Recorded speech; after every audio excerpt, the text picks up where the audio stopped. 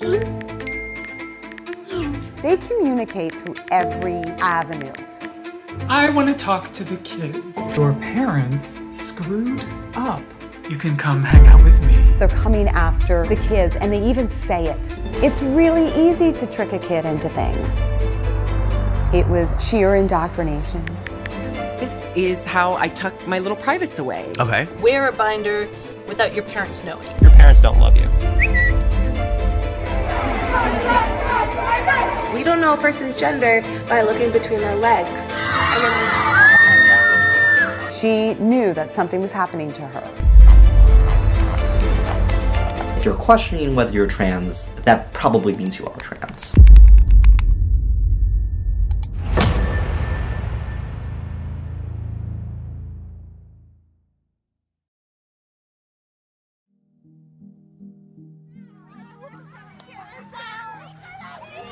My daughter was really sweet. She was a super girly girl, which was actually difficult for me because I'm a tomboy. I was a sports player. My daughter liked only pink. I had to paint her room pink. That was not something I was really thrilled about, but she wore dresses. This was on her own accord. She wore dresses for years, and that's all she would wear. I'm Erin Friday. I'm a mom of a girl who used to think she was a boy. Well, it started with my child coming home from 7th grade, the sex ed course that she took. So for my daughter's school, it was called Health Connect. And if you look them up on the internet, you can kind of see who the teachers are, and it will be very obvious how extreme left they are. There's a lot of he, him, they, thems. And so they come into the classroom and they teach for 5 straight days, and they teach an entire hour on gender ideology with cute little cartoons of a body, and it says female body, and then there's an arrow pointing to the head that says male brain. So that's not based on fact. There's no science that there are male brains, female brains in different sexed bodies. It's all made up. But that's what they're taught. And they're taught that for an entire hour. Better yet, they have a video of a young trans kid talking about being trans. Someone asked me why I used to be a boy and now I'm a girl. I would say that I have a girl brain and boy body. The school plays such a significant role in any kid's development because that's where they spend the predominant amount of their time, so more so than the parents. Is it okay to be different? Yes. You like it? I'm Dr. Nicholas Kardaris. I'm a psychologist. I'm a clinical social worker. So whatever the school ideology is, if you're going to a public school versus a Christian school or a Catholic school or a charter school, and you know, unfortunately, you have tenured teachers. I mean, I worked in a school district, a public school district, on and off in my capacity for about 15 years. And you saw that there were some entrenched, unwell teachers who I wouldn't trust with to water my plants, because let's face it, they weren't just teaching content, they were teaching whatever their ideology was, quite honestly. And we used to think that sometimes that wasn't a bad thing. We used to say that, you know, historically, you would want your teacher to be a mentor, not just a disseminator of content. You would want your math teacher to ask you how you're doing at home and to maybe be a support. But that kind of morphed into, now you're going to follow lockstep. Teachers would proselytize. Thus, what should have developed into a sequence of pleasant and valuable learning experiences had deteriorated into a series of disagreeable and injurious personal tensions. Middle school was tough. She started to get bullied at school. There were almost weekly calls of, can you pick me up from school early? So something was happening at school. Hi, Chick is the founder of Libs of TikTok, and the woman you just saw in that video. She joins us now. Hi, thank you so much for coming on. A lot of what we're discussing with these activists and groomers and predators is a lot of times they're actually preying on children who might have some insecurities. And they're basically told, if you join this community, right, you're gonna feel so special and you're gonna feel so loved. It's just full of love and acceptance and inclusivity and praise. If you're an unpopular kid and all of a sudden you raise your hand now and you say, I'm non-binary, you have now moved into the popular circle. You're going to get accolades and attention that you wouldn't have otherwise. And I think that's the messaging that's going out there to a lot of our kids. They're saying that it's an aspirational identity to own. It combines a lot of victimhood and coolness at the same time. And so I think it's unfortunate. I'm not a monster. I'm not somebody that, you know, is trying to do anything but be myself and be happy. Thank you. Love ya. Thank you, everybody, for that support. So I was a professor for 10 years and worked for high school kids for almost 20. You saw each cohort, as they got older, seemed more and more fragile, seemed more and more unwell. And again, because of the work that I do, it seemed like each cohort that was more and more digitally shaped and influenced was more and more not connected, but more and more psychiatrically, or at least seemingly psychiatrically unwell. I mean, they may not have had these genuine disorders, but they certainly weren't resilient. They were not anti-fragile.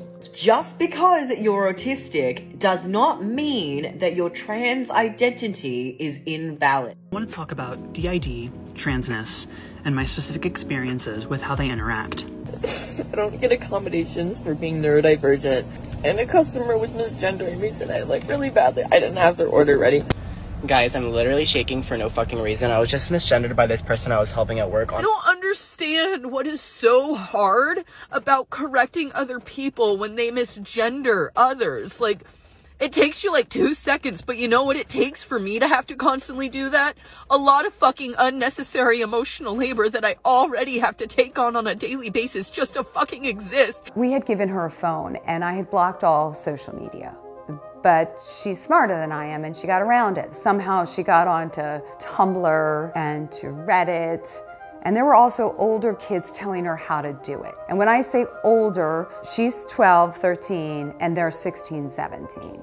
And they're telling her how to get onto these platforms. So when I would check her phone, I would see the TikTok that I had set up for her. I would see her videos that were kind of G-rated because mom's checking on them. But there was another TikTok account that's hidden beneath that. She was talking to people in different states. They had actually been playing, and I'm gonna get the game wrong, but some like really cute kid game. It was similar to Club Penguin, or if it wasn't that one, but where you can actually reach other people.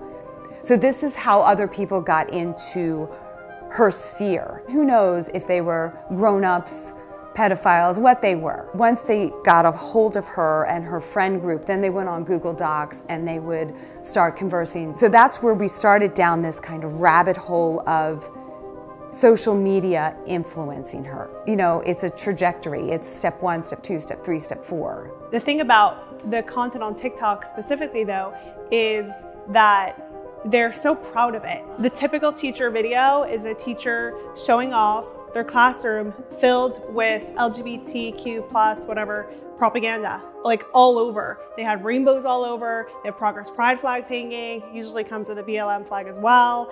It's Pride Month! I got these flags from Target in like the dollar bin, so that's amazing. My classroom is one of the gayest places probably on the planet. Miko's one of my students. What do you call me, Miko?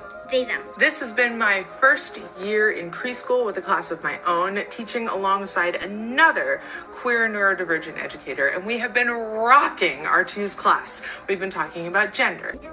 Do we say them or they? You would say they if you were talking about me and you're like, they are really awesome. Few things in society provoke a more passionate disagreement than what we should do about our children. Erica Anderson, I'm a clinical psychologist for many years. So I had a chance over these years to sort of take note of some changing trends. Certainly to take note of the fact that we were getting many, many more referrals year over year than we had. And the changing composition of the group that was coming to the clinic. It became far more heterogeneous than it had been before. It became predominantly female. So these demographic changes have been quite compelling. And as of a couple of years ago, I was saying, we don't really know what this all is about. 2.6% of boomers do, 4.2% of Gen X, 10.5% of millennials, and 20.8% of Gen Z. Which means if we follow this trajectory, we will all be gay in 2054.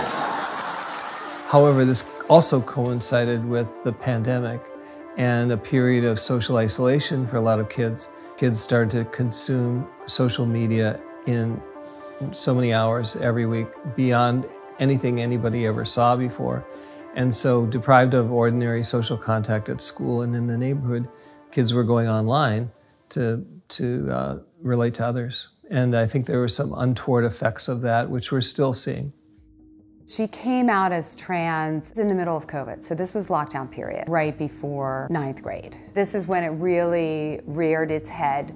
And that high school, public high school, charter school, changed her name on the email and what they were calling her at school. No, they did not call me. No, they did not inform me.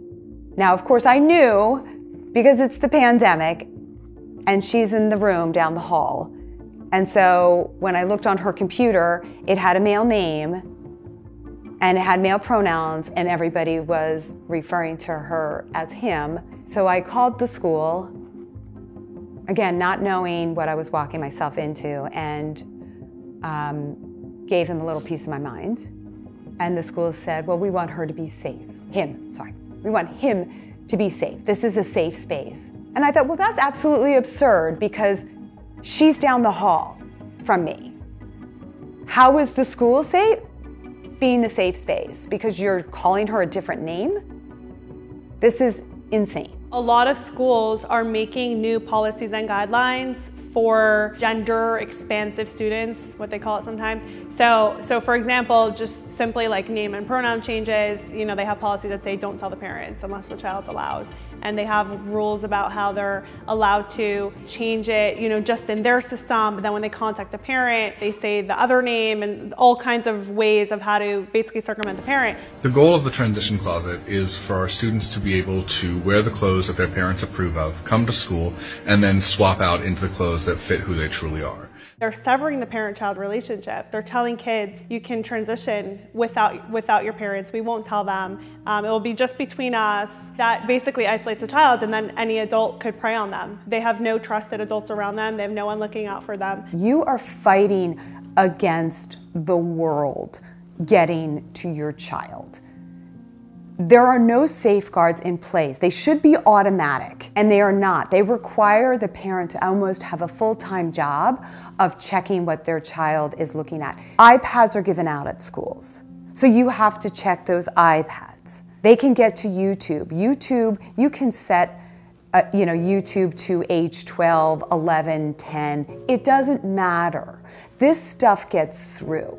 You can put the most what you think are the strongest parental blocks on their phone, they still get through. The tech companies know this. They want this stuff to get through. There's been a lot of instances online on social media of coaching, some even more critical than I would say grooming.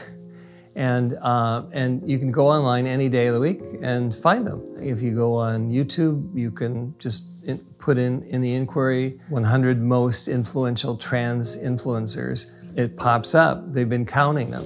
I think TikTok is geared towards children and youth, and there are a lot of activists on there who are not necessarily teachers, but they're just, you know, what they call TikTok famous, and they also target children. So, for example, Jeffrey Marsh, he specifically targets kids. I mean, he clearly says in his videos, I want to talk to the kids, or hey kids. Hi kids, hi kids, hey kids, hi kids. Hey kids, hi kids, hi kids, hey kids. I want to talk to the kids. I want to talk to the children. He has a Patreon where kids can come talk to him privately. I mean, we're talking about serious groomer stuff. And this stuff is all over TikTok. And then you have kids going on TikTok for entertainment, and the algorithm is feeding them this content, and they get sucked in. I really do love you.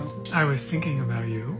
Don't worry about hurting a parent's feelings. Your parents made mistakes. A toxic parent will be very mean to you, very cruel to you, very hard to you. I will tell you a little something about going no contact. If you do not have a family that loves you, I'm going to be your family. it could destroy America, because, you know, who's leading our next generation if all of these kids are just wandering around totally lost and confused about themselves? The social media companies have admitted that there's some work to be done in terms of the deleterious effects of their algorithms upon the mental health of young people. And I couldn't agree more. There's a lot to be learned about all that.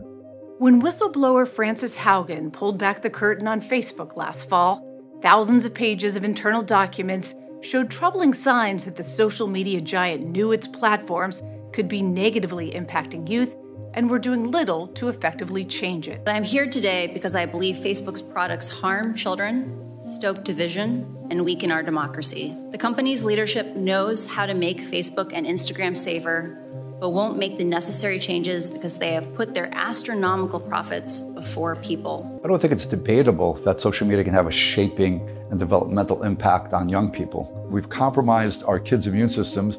Now, when they're exposed to digital viruses, they don't have an immunity to it. They don't have an intrinsic core identity or core values. We made them brittle and fragile, and then big tech vultured them, attacked them. So when she made her pronouncement that she was trans, and at that point, she was severely depressed. Not getting out of bed. Eating was an issue. Getting dressed was an issue. The very basic things of life were an issue. She was suffering immensely. And then I grabbed the phone. I got into all of her social media, and in fact, she actually gave me the passwords because she knew that something was happening to her. And I got into all of it, and I spent literally a week. Sorry, I'm gonna cry.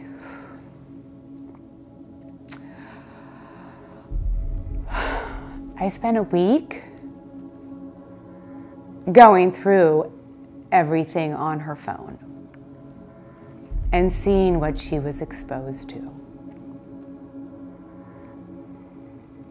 And reliving that, as you can see, is still really emotional, because what I saw was the sheer indoctrination.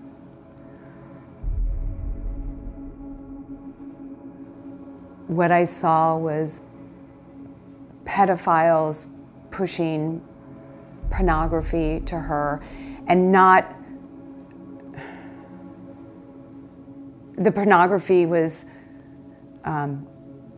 designed for kids. It was cartoons, it was anime characters, it was incest, it was just so perverted.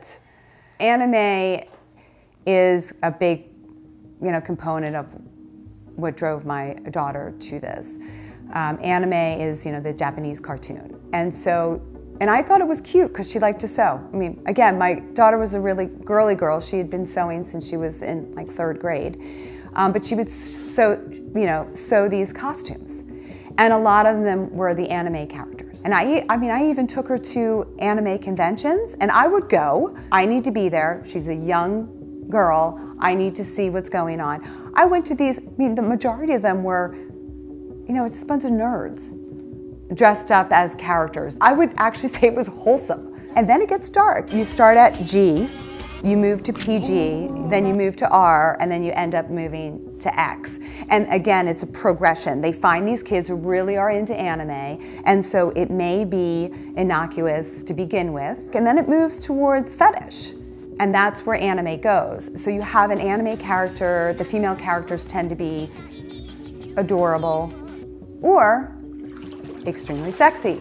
Tiny little waist, big breasts, beautiful cartoon women, and they're airheads and they're ditzes and they're dumb. Nobody wants to be one of those. And then they have the anime boys, and you'll have a very masculine anime boy who will be like the typical man, and then you'll have the gay partner who is sweet, emotional, like what one would typically look at as a female. And so these girls don't want to be the ditzy, big-breasted girl. They want to be the gay man. And so they conflict, they mix this all up and they think, oh, I must be gay. There are a lot of depictions of transgender transitions that make it seem simple. You know, you just declare yourself this way, everyone's gonna fall in line, they're gonna use your preferred name and pronouns, and then you're gonna go on medicines, and you know, your body's gonna change, and you're gonna be completely different, and it's gonna be more in tune with what you want. I hear the stories where people are rudely awakened by the fact that their fantasies don't turn out to be real. So I hear young people saying to me things like, well, I don't really want to be a man. I want to be a gay boy, but I want to take testosterone to look more male. And usually I have to explain to them that testosterone doesn't have such specific effects that you can control like that. And that taking testosterone, which is a controlled substance, and is among the most powerful biochemicals that we know, is not to be done lightly. And that what happens is irreversible physical changes that you can't undo just by stopping the medicine. There does seem to be some blurring of the boundaries between fantasy and reality. So I'm actually a trans man. I've been cosplaying for 6 years now, and I've noticed that a lot of my friends who cosplay are queer, and which makes it such like a nice and open community. I identify as bi, and I feel like a lot of my friends that are into anime, they also identify as queer on some part of the spectrum. I honestly don't know very many straight people that are into anime. So I'm a trans mask, I use he, him pronouns, I'm poly, and I'm queer. Was there any anime content itself that helped you figure out who you really were, or was that like more so the community? I would say it was more the community. I was around a lot of queer people just from being into anime, and it helped me a lot when I was figuring things out, because even though I didn't have that support at home, I had a really tight friend group that was really supportive. And once they're really into anime, then they get on the Discord and they talk about the anime, and then somebody older starts sending them hentai. Hentai is the porn version of anime. So you'll have uncles raping nephews in it, all cartoons. You'll have incest, bestiality, all in cartoon, to of course appeal to young kids. Once one of the kids in the discussion found the X-rated stuff, they would send it all to each other. So they were all indoctrinating each other. You know, mostly the older kids doing it to the younger kids, grooming each other. If you look at appropriate child development, there's stages that kids need to go through before they get to that sexual awareness, gender awareness, you know, typically closer towards puberty. Before puberty, there's social norms that are being taught. There's fundamentals of being a human that are being taught that when you drop the gender content too early or expose a young child too early, it's grossly negligent, and it's borderline child abuse because it's developmentally inappropriate. I think there has to be a developmentally appropriate approach to these subjects, just like there is in many other subjects. I don't think we've found that optimum balance yet of affirming and supporting, but educating. The first psychologist we got, she told me that I needed to call my daughter by a male name. She told me that my daughter had a 41% chance of committing suicide. She hadn't read the study, I did, the 41% study. But she's, you know, that's not what the study says. But that's what she told me. You know, would you rather have a dead daughter or live son? She told me that my memory of my child being very girly was a cover for when she was going to announce her transgenderism. Yeah. It's like she wanted my daughter to have the trans identity. I called doctor after doctor after doctor, trying to find someone who was interested in unraveling.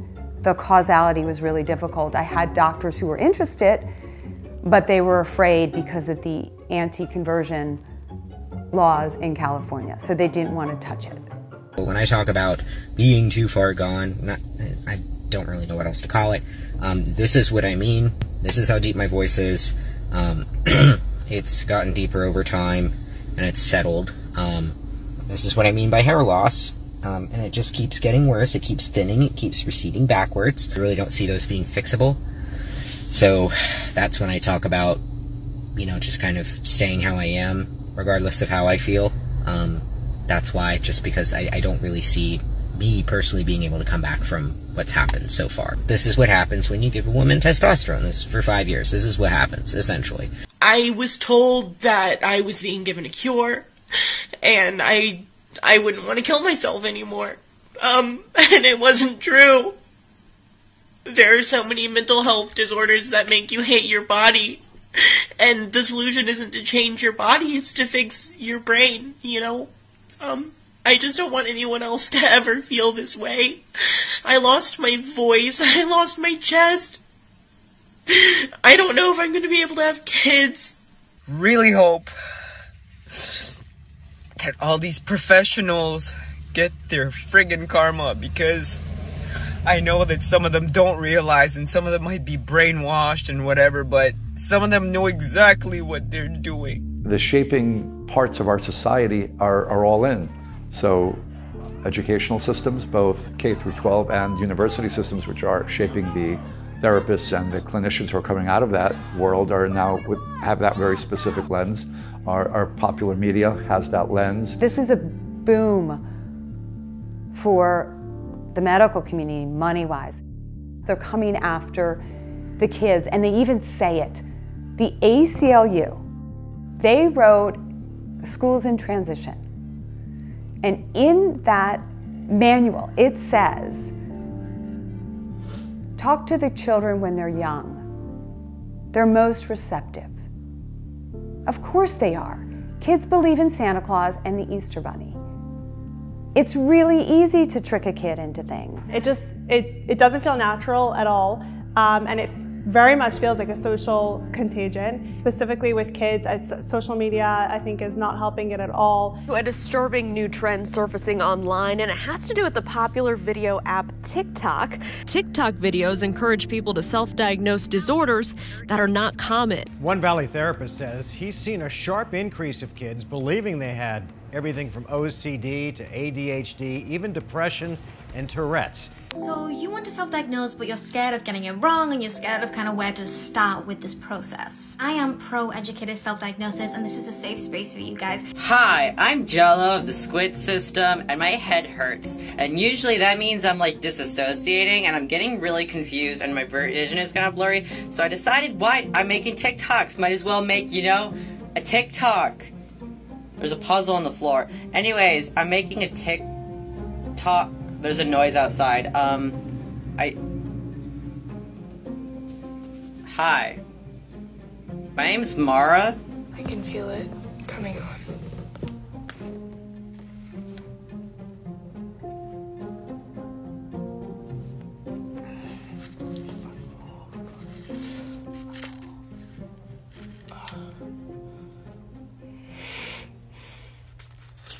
You didn't historically have hundreds or dozens, and it was a very rare disorder. It wasn't, again, like gender dysphoria, it wasn't so common. And they're performative. They go on social media, and the popcorn moment is when they switch, alters. So you have a host system.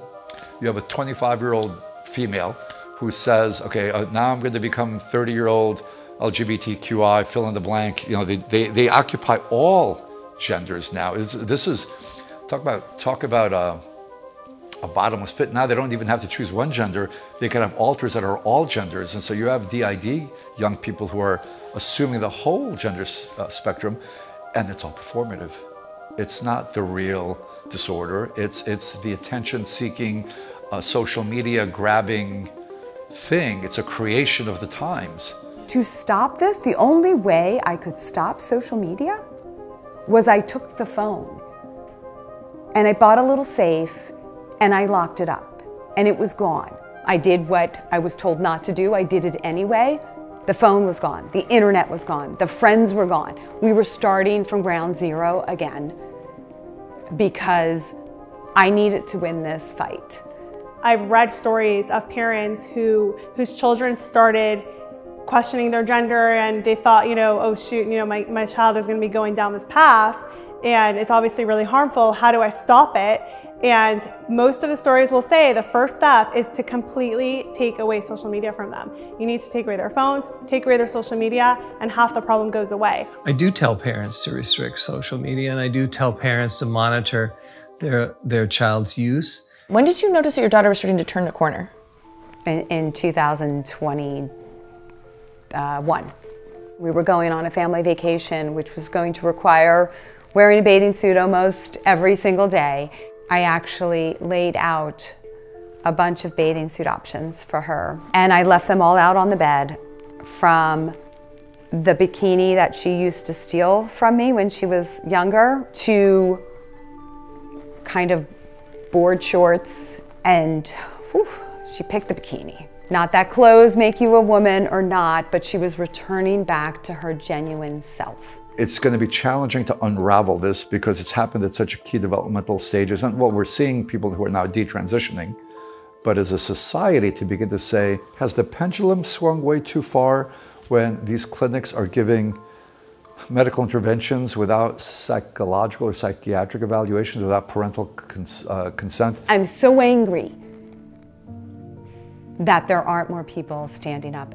They know, teachers know that this isn't real, and teachers of 30 years, suddenly you have 10% of your classroom is trans-identified, and you think that this is organic? No, you don't. Be truthful, stand up. There's a lot of Democrats who are against this, and there's not one Democratic politician willing to talk about that. And that, to me, is a sin that I will never forgive.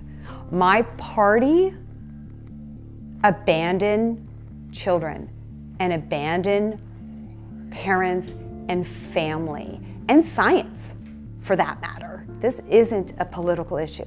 It's not. And the only reason why the Republicans are the voice of this is because the Democrats are too afraid to speak the truth. One of the weapons that the left uses to silence their critics or opponents is name-calling, bullying, harassment, and censorship. Go out, buy a gun, learn how to use it. The time to act is now. You want to call me sir again? I will show you a sir.